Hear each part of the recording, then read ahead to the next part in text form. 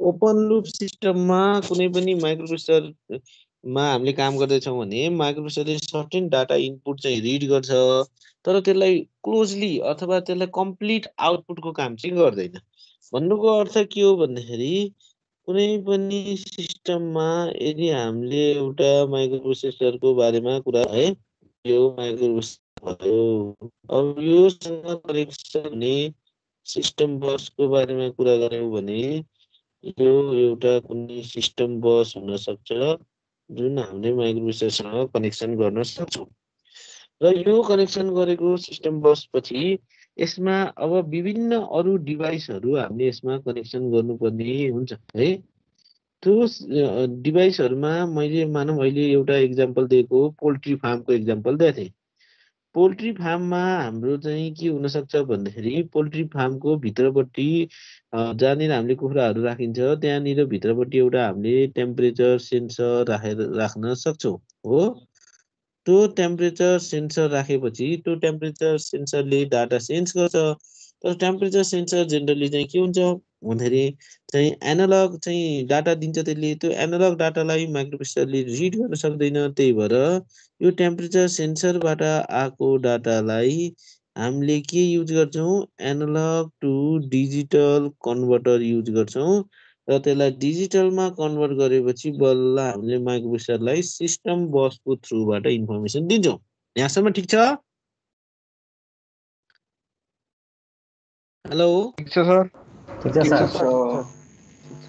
ल यो चाहिँ सिस्टम बस भयो है। त्यसरी हामीले इन्फर्मेसन दिइसकेपछि त्यो जब टेम्परेचर चाहिँ कति छ भन्ने कुरा चाहिँ हाम्रो चाहिँ माइक्रोप्रोसेसरले पाएपछि अब माइक्रोप्रोसेसरको काम के हुन्छ भन्दाखेरि त्यो टेम्परेचरलाई कम्पेयर गर्ने काम गर्छ। कति भयो त नि टेम्परेचर, प्रिडिफाइन्ड टेम्परेचर भन्दा बढी भयो कि घटी भयो कि भनेर त्यो माइक्रोप्रोसेसरले यसको चाहिँ मेमोरीमा अथवा चाहिँ हामीले ती डाटालाई चाहिँ लगेर मेमोरीमा राखिन्छ। त्यो एकछिनको मेमोरीको लागि राख्नको लागि हाम्रो यहाँनिर त्यसलाई के युज गर्नु पर्यो, यसलाई चाहिँ ऱ्याम भनेर युज गर्नु पर्यो है।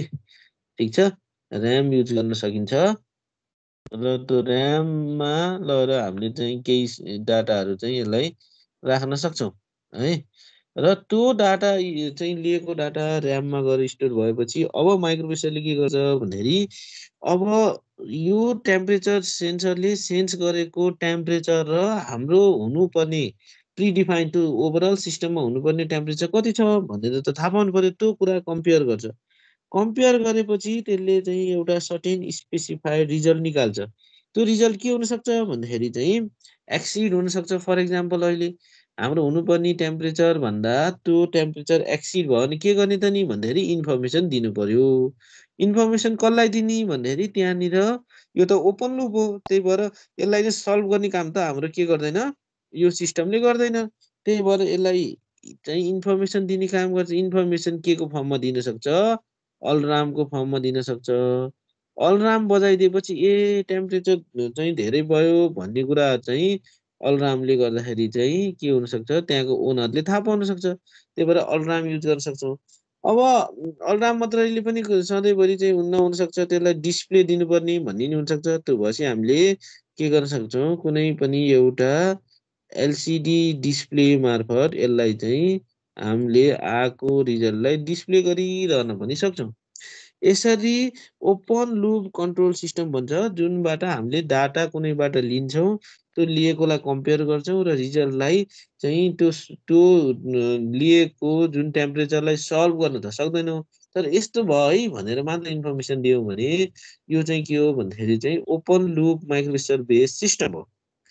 अब यसैमा हामीले कुरा गर्ने हो भने है, यसैको कुरा गर्ने हो भने यही कुरा चाहिँ के हुनसक्छ भन्दाखेरि अब क्लोज लुप सिस्टम पनि हुनसक्छ। मैले अहिले भनेको कुराहरू सबै त्यहाँ थ्योरीमा लेखेको छु है।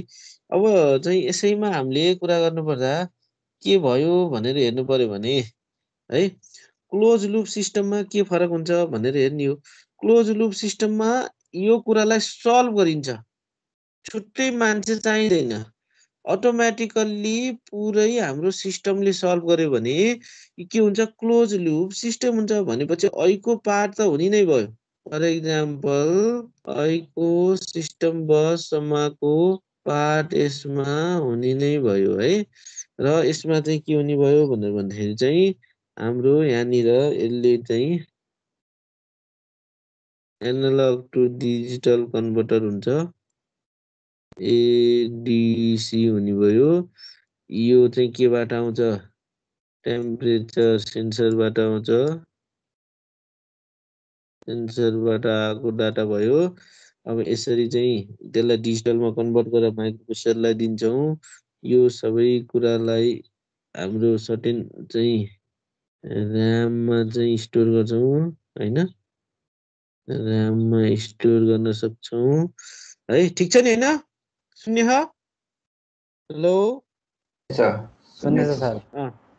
योसम्म ऐकै पार्ट हो। अब यसलाई चाहिँ हामीले ऐको पार्ट गर्न नपाउने भन्ने हुन्न है। हामीले एलसिडीमा डिस्प्ले गर्न पनि पाउँछौँ है, हामीले यसमा अलार्म राख्न पनि पाउँछौँ। तर यति मात्रले क्लोज लुप बन्दैन। के भयो भने क्लोज लुप बन्छ, यो कुरालाई सल्भ गर्नु पर्यो। सल्भ कसरी गर्न सकिन्छ भन्दाखेरि जहाँनिर टेम्परेचर हाई हुन्छ भने त्यो टेम्परेचरलाई लो गर्ने मेकानिजम त हुनु पर्यो। लो गर्ने मेकानिजमको लागि हाम्रो यहाँनिर मैले अहिले बाङ्गे भयो भने चाहिँ नगर,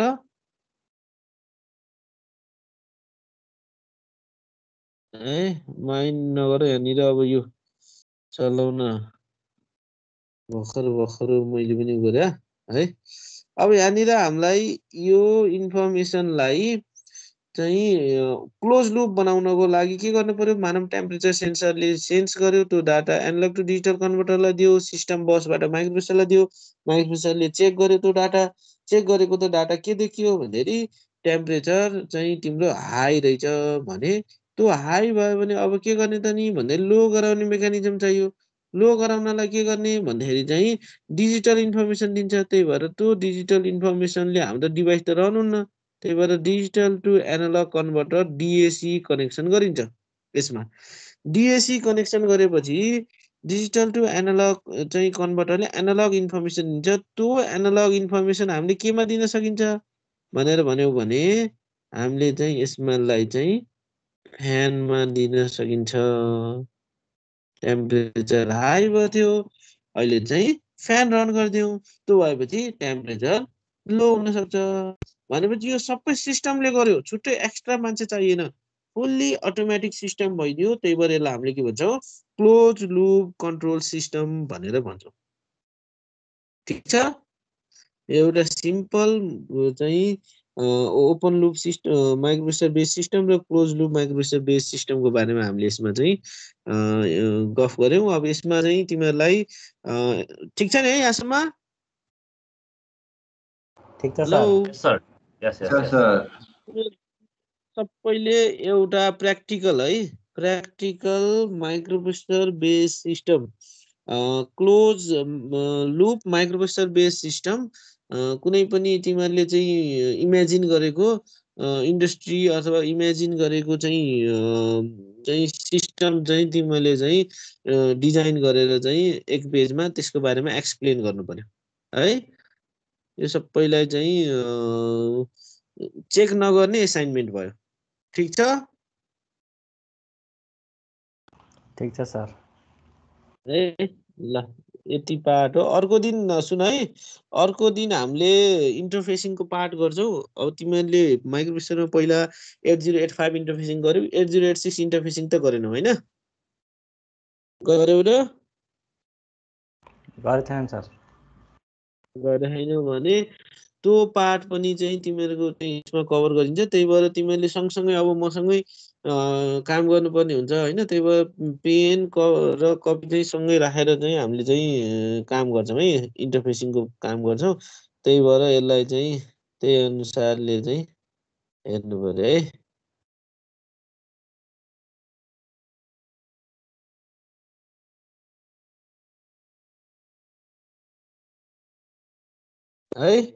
ल आजलाई यति नै हो, जस्ट इन्ट्रोडक्सन मात्र हो। अब तिमीहरूलाई जो चाहिँ close loop microprocessor base system चाहिँ तिमीहरूले सबैले बनाउनु पर्यो है। ठिक छ?